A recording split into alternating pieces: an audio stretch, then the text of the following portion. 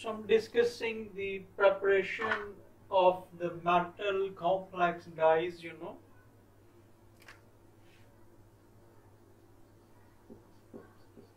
metal complex dyes as the applied applications of coordination compound, as we have told you what the compounds are. We need to have a metal, then we should have some sort of a ligands which can donate lone pairs especially to the metal atom, or we can have some sort of a ligands having negative charge could donate electron to the metal atom. So this is how the metal complexes, coordination complexes are prepared.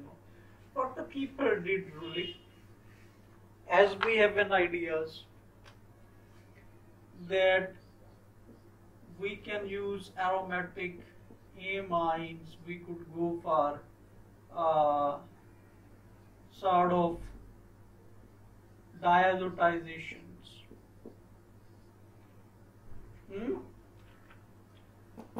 And then we can use another coupler,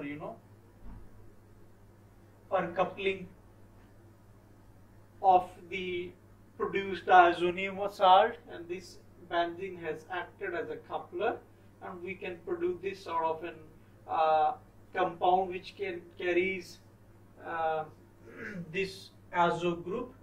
As a result, this will become an azo colorant. We can convert it into azo dye through salt formation, as we have an idea. People did try such things as well, for the preparation of metal complexes, because we have an idea in such cases. What is there? They have the nitrogens with the lone pairs. They bring in some sort of metals, I generally write just M central metal atoms, and they did coordinated with those,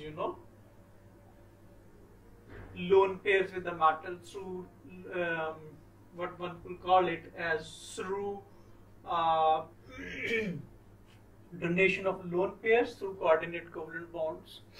What they did more, they kept some other sort of donating groups on the couplers as well, like we have an idea the hydroxyl groups, the OHs, where this entity could act as a donor. They could also coordinate with the metals as well. So this is how people do prepare coordination complexes,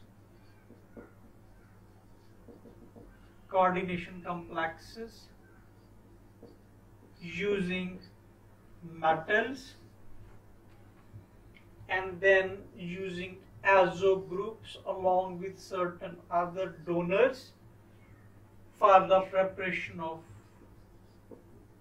metal complex dyes for wools, nylons, and the dyeing of other textile materials. So this is how the coordination compounds, the organometallic compounds, they have been used for the preparation of metal complexes, dyes, metal based dyes, This is how the people have managed, because in azo groups we have an idea.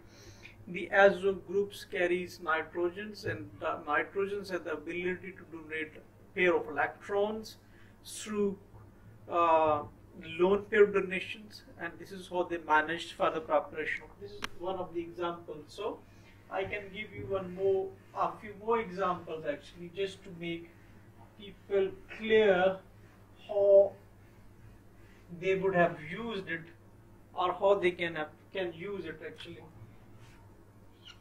People have applied as well, as I've just explained.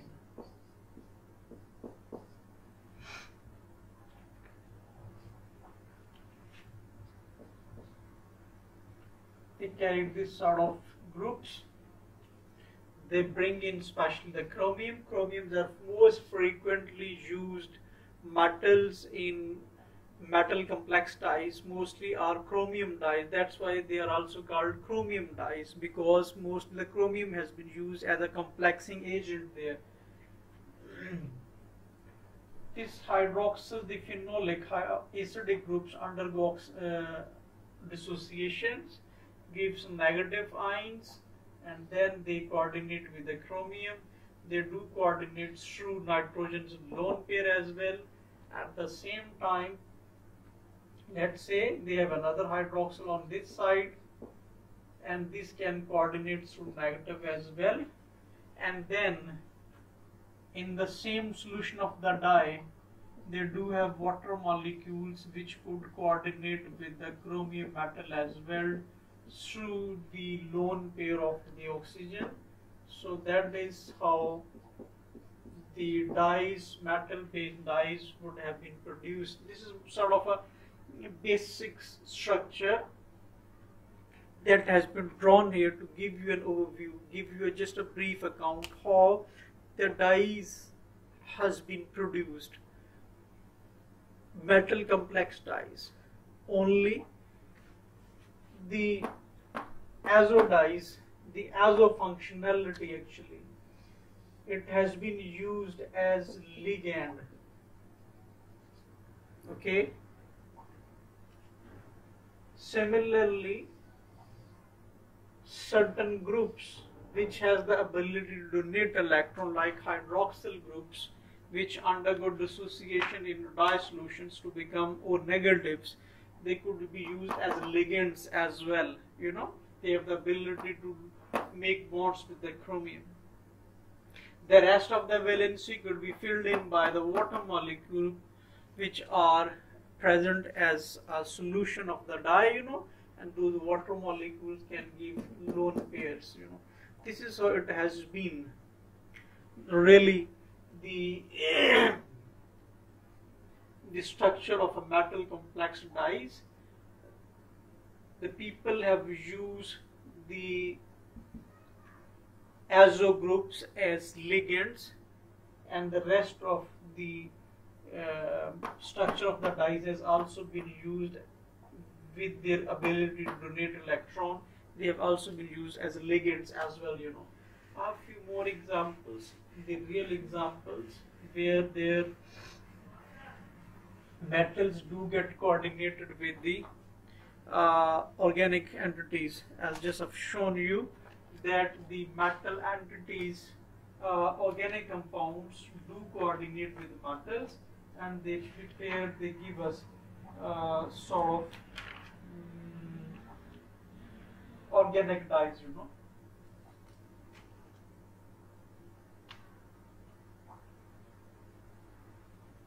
I have one example with me, you know.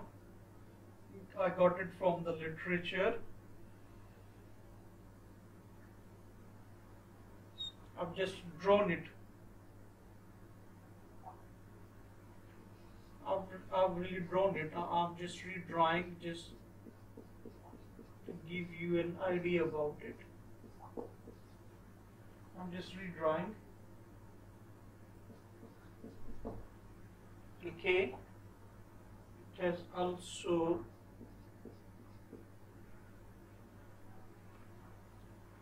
again here is some sort of metals. The same entity is being repeated, you know, same molecule has been repeated. So I can write nitrogen, nitrogens having this entity. Yes, they all undergo dissociations, mean as they are the acid entities. They could have bonds with the metal, and then the lone pair from the nitrogens, they could make bonds with the metals. So this is how they have been used for the preparation of metal complexes. Over here, what has been used, 2-3 different metals has really been used on practical basis. Metals like iron, chromium, and I think cobalt. 3 different metals has been used with these azo dyes for the preparation of metal complex azo dyes, you know. This is not always the case that we can use azo functionality as ligand. This is not always the case, but in most of the cases this is rarely has been used, because as we have discussed previously, the azo dyes are more frequent in use in textile industry. They were actually in use, now with the passage of time, due to the carcinogenic in nature, they have been banned a bit, especially in developed countries. So azo dyes are more frequently used in textiles, and similarly they have been used for the preparation of metal complexes. But metal complex dyes cannot be prepared only from azos, they can be used from non-azos as well. What are the non-azos? As we have discussed previously,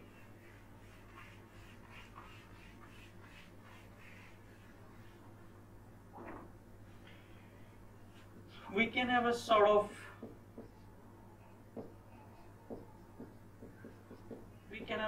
an aldehydes, non-aldehydes, this could be done, or at the moment we can go just proceed with this one, and we can react them with amines only. They do react with them, and what they produce really, as we have already discussed in detail,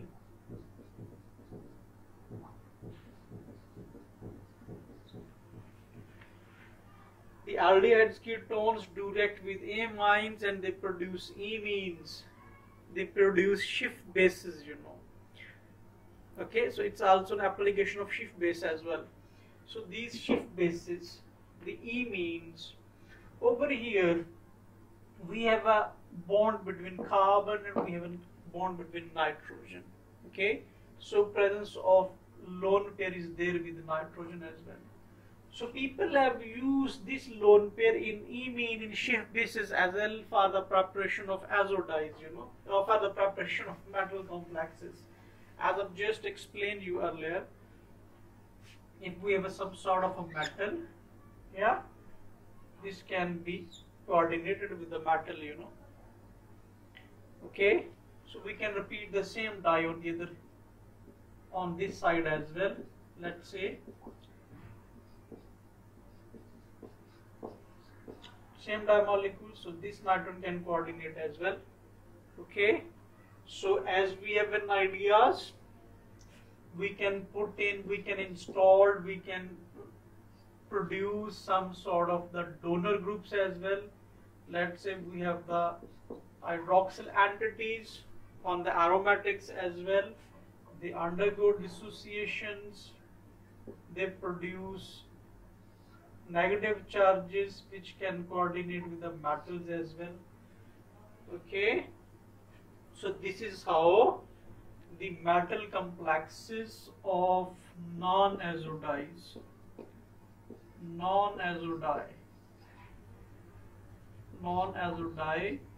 make metal complex dyes, Non-azo dyes could also be used for the preparation of these groups. If your more valence is available, yes, those can be filled up by the water molecules as well. They are around, they have the lone pairs as well. So this is one of the example where non-azo, I would say, amines or Schiff bases have been used for the preparation of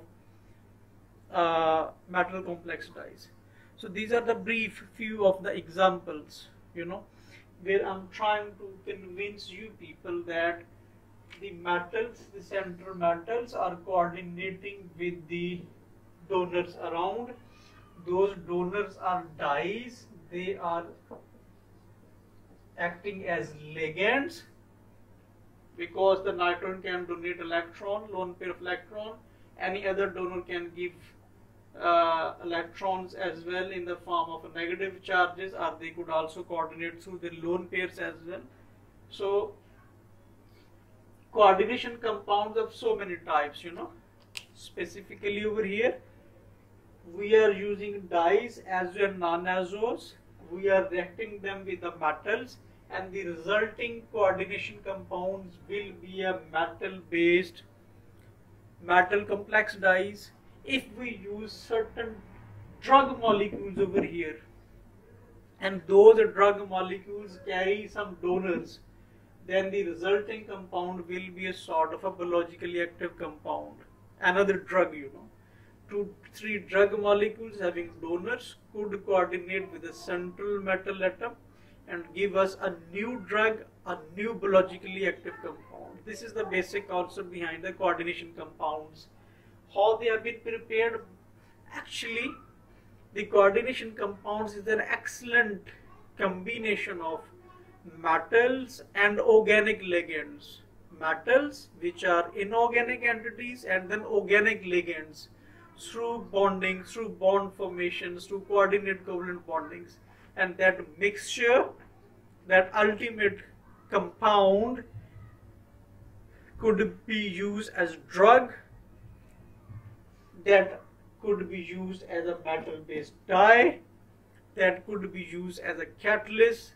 Those compounds could be used as agrochemicals. They could be used in polymer industry, in paint industry, and so many other examples are available. They are also usable in electronics, you know, in electrical devices where they produce colorants, colors, LEDs, OLEDs, organic light emitting diodes. LEDs, what they really are? They are light emitting diodes. If you generate those LEDs from certain organic molecules, they are called OLEDs. OLEDs, organic light emitting diodes. Okay, so such molecules, such complexes are being used for LEDs, OLEDs, for color generations in nanoelectronics and electronics. This is how I've given you a big, just a brief intro about the metal complexes, coordination. Let me give another example, maybe that is important as well for the preparation of non-azo dyes.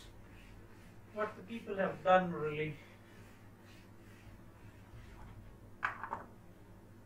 Let me check that first. Yeah, people have used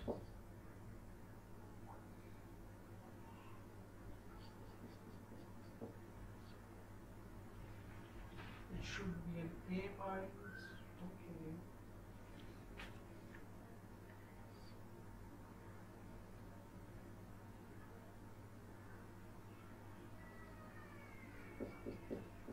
It's an aldehyde part. People have used this sort of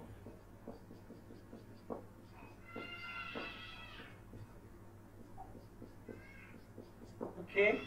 So we have this sort of a compound where we have two aldehydes appendix out of the plane, you know, available for reaction, and we have access to such amines which are frequently available in our labs around us, diamines, you know, the diamine, this type of compound, they're frequently easily available around us, so they do react over here, something like that. What happens? They generate, what they do generate, actually we have ideas.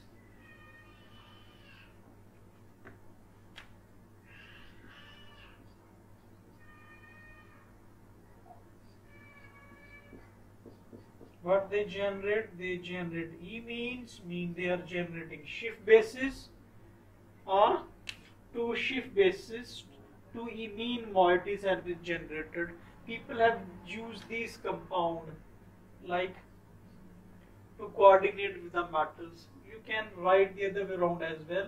We can point the oxygens inward as well, okay? We can point the oxygens as well. So they do coordinate with the nitrogens, they do coordinate with the oxygens as well. So this is how the people have produced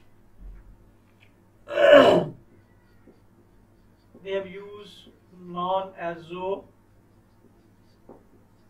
metal based or metal complexed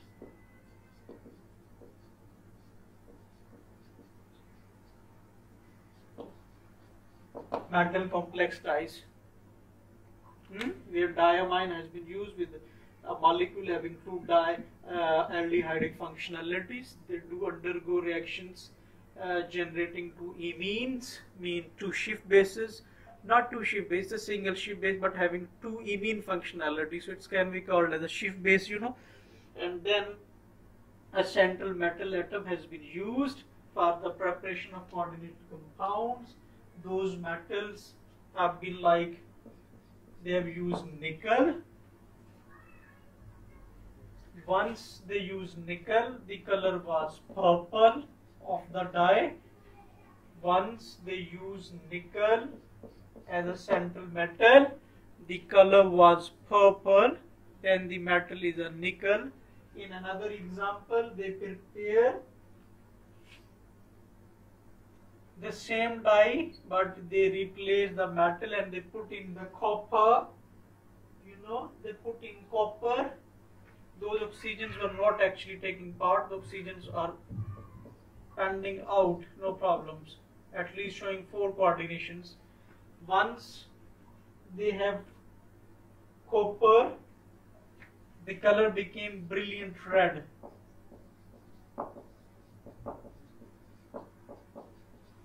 With the copper, the color was brilliant red. With the nickel, the color was purple. And the dye is a sort of a metal-based non-azo dye. Non-azo. It has been generated from shift bases. So this is all about the applications of coordination compound. One aspect of the application, that is the preparation of complex metal-based dyes. In one of the next lecture, inshallah, I will try to explain the coordination compounds which are biologically active, mean those ligands will be sort of drugs, sort of biologically active molecules. When they do coordinate with the metal, they give us some sort of a new compounds with new biological activities.